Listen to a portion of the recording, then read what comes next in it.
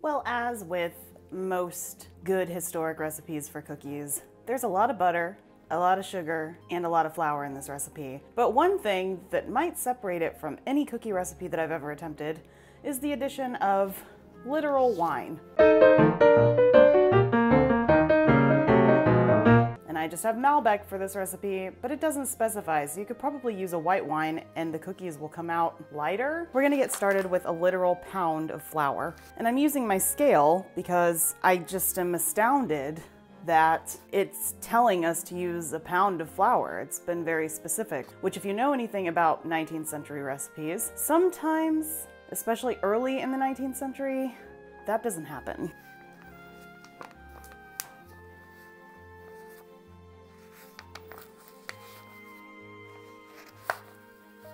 And quite specifically, once again, we're going to add a half a pound of butter, or 2 sticks, and I'm going to take these and cut them up before we add them.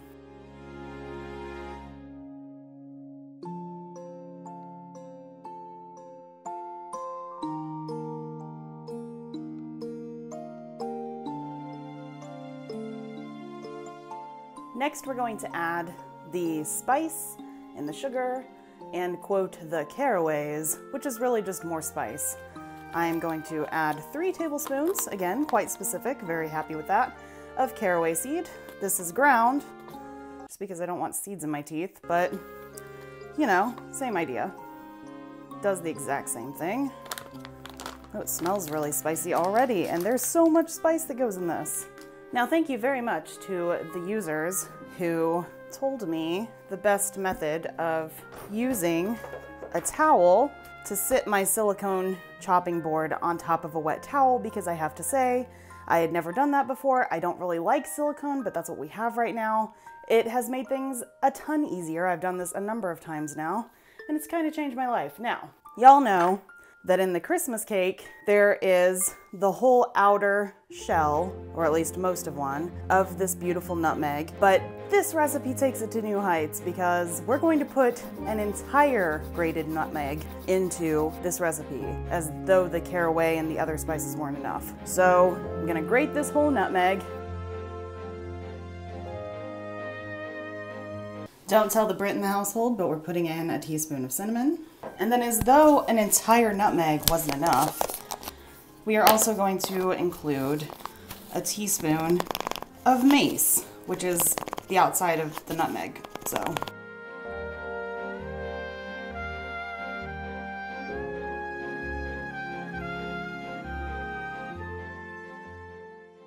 So now comes the fun part, and that is I am to add the liquor, as it says, which this again is just Malbec, and in varying degrees, stir it with a knife.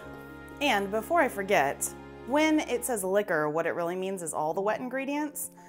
And the other wet ingredient in an Apee is rose water. Now I have rose extract, so I'm going to make a rose water out of it, but I also don't know how much I like the idea of just having rose extract.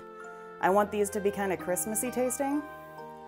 So I'm also going to use a little bit of orange extract to make like orange blossom water.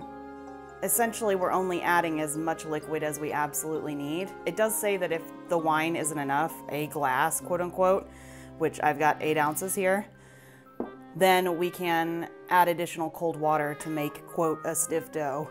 But it needs to be a dough that's malleable and also shapeable as opposed to liquid.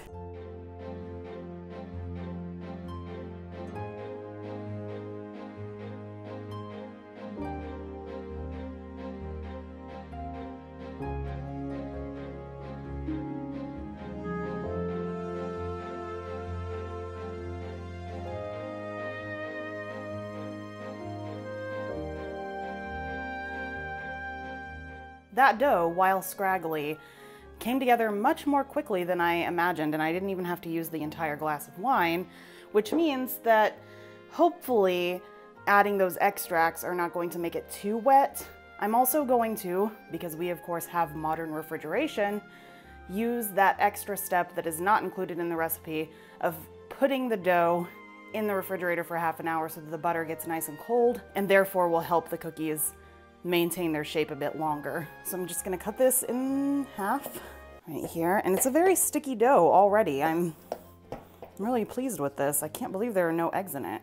So the conversion of rose water to extract is 1.5 parts to 2 parts. So in this case, essentially without doing all of the math on camera for you, we're putting in 1.5 teaspoons of extract into each of these different parts of the dough.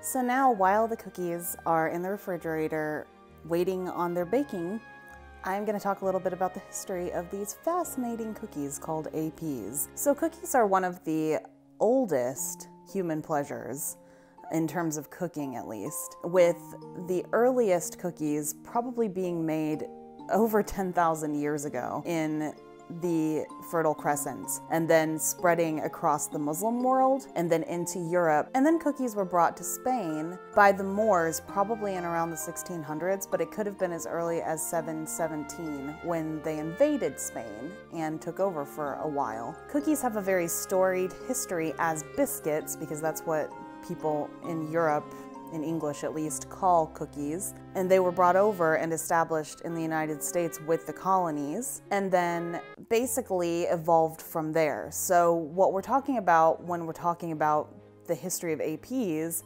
is a further development of the cookie as a recipe. And you can look at the history of the Apee to realize just how far cookies developed in the 18th and the 19th centuries. So by the 19th century, we were starting to experiment with more flavors. Gingerbread had always been kind of the go-to for cookies because it was easy to make. You don't have to regulate the temperature as much with gingerbread. But then when ovens continued to develop throughout the Victorian era into the Edwardian period in the early 1900s, with that development came more and more interesting variations of cookie recipes, and the Apee recipe is no different. So when we're talking about the Apee, then we're talking about cookie history. Now, let's talk about the Apee itself, because the Apee is a really interesting recipe that I had never heard of before. And what it was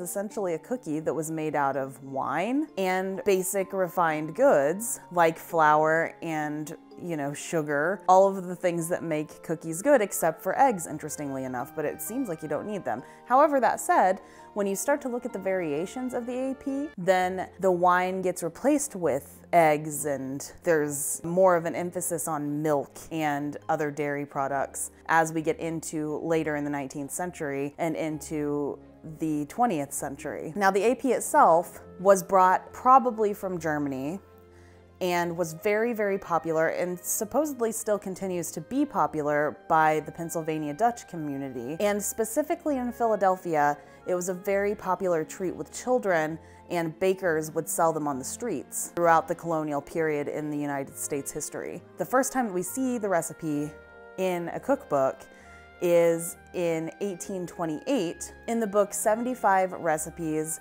for Pastries, Cakes, and Sweetmeats by Eliza Leslie, and I have linked that book in the description if you want to find a facsimile of it. It is very interesting stuff. It's a little less difficult to read than Amelia Simmons, but it's sort of along the same lines since it's an early cookbook from the United States.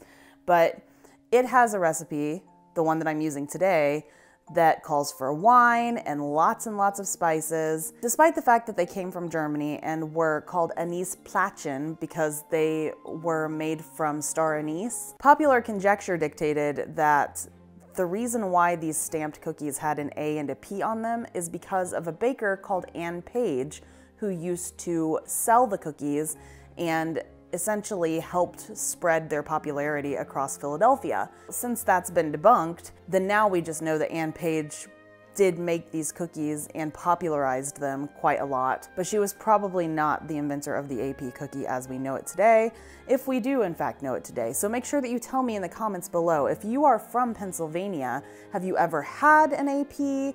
Do you like them? And where do you get them? Because I couldn't find any commercial Apees, but that doesn't mean that they're not still made, because there are recipes from the 20th century for Apee cookies that still exist and obviously must have been used by someone. So if someone in your family enjoys Apee cookies, or if you do, please comment below and let me know. Now it's time to shape the cookies and put them in the oven. Refrigerated, and it's ready to be shaped. And instead of cutting these out, because the original recipe wants you to essentially roll them out and then place them, I already have my pans here, and I am going to use these little snowflake cookie presses, since I do not have an Apee press, to shape the cookies.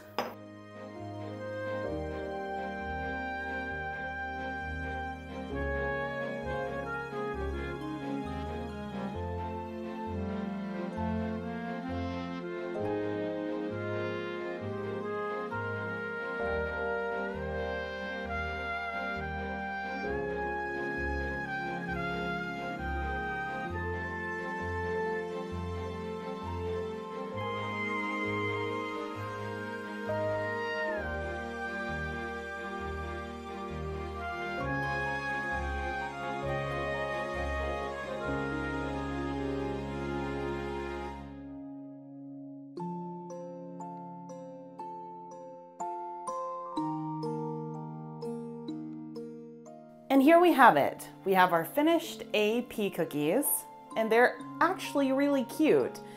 So over the last day or so, I have done a lot of variations on how to maybe finish these guys, and I did say it, I said these guys. So in the end, even though I did a lot of experimentation on it, I would say that if you're going to attempt to make these, just having them plain is probably best. So these Apee cookies, I have two different versions of them. Again, one of the versions is the original version, and then the newer versions that I just kind of did a variation on with the orange blossom water instead. I had never really smelled anything like it before, except maybe mulled wine, but still not quite mulled wine. There was a brightness to it. It doesn't exist in mulled wine, and I'm just really surprised that we don't have some variation of these cookies that people still celebrate with en masse. Again, I'm gonna start with the rose water ones. It's rose water. Okay. This is the rose water. Smelling it. Oh goodness. Smells interestingly like soap. So the modern depiction of rose water in food is typically that a lot of people are turned off by it because of the soap factor. But personally, I'm not sure that I've ever understood that, because we have lemon and lime smelling soaps that we use in kitchens and in bathrooms, but we still enjoy lemon and lime sodas, and we still enjoy lemon cakes and cookies, and nobody bats an eyelid. So the undue hate for rosewater is confusing to me. I can get on board with that. So do I eat it or clean myself with it? Go ahead and eat it. Okay. So unlike the kind of lemon flavored drinks you were just talking about, this one also tastes like soap. But it's not bad. I mean, I'd eat it again. Do you get any of the taste of the wine in there? I mean, it's minimal. Hopefully the alcoholic content still seeps into my blood so that I'm brave enough to finish this. Yeah, no, that's not the way that baking with alcohol works. This is my modern variation on the Apees, and instead of rose water, it has orange blossom water. Okay, that's promising, I think, because I've not usually had many soaps that taste like orange, so hopefully this steers me away from soap. Yeah, that's a better one. Yeah, I like that. It still has the underlying notes of the mulled wine and the spices, but the brightness has changed, and of course it's made it much more orangey as opposed to rosy. The book is linked below, and if you decide to try these, you can absolutely switch out the rose water for orange blossom water, or rose extract for orange extract, which is what I did, and it's still gonna taste less like soap apparently. So we're going to enjoy at least the orange Apees now. And don't forget to tell me in the comments below, if you live in Pennsylvania, do you enjoy Apees? Have you ever made them, and have you ever encountered this recipe? I'm really curious to know in the comments. And in the meantime, we are almost to our $1,000 goal. So if you would like to go to Make-A-Wish Foundation and make your own donation, even if it's just $1, it'll go a long way toward making some children's lives that much more magical during the holiday season. Until tomorrow, when we both see you for another Vlogmas video. Cheers! Cheers!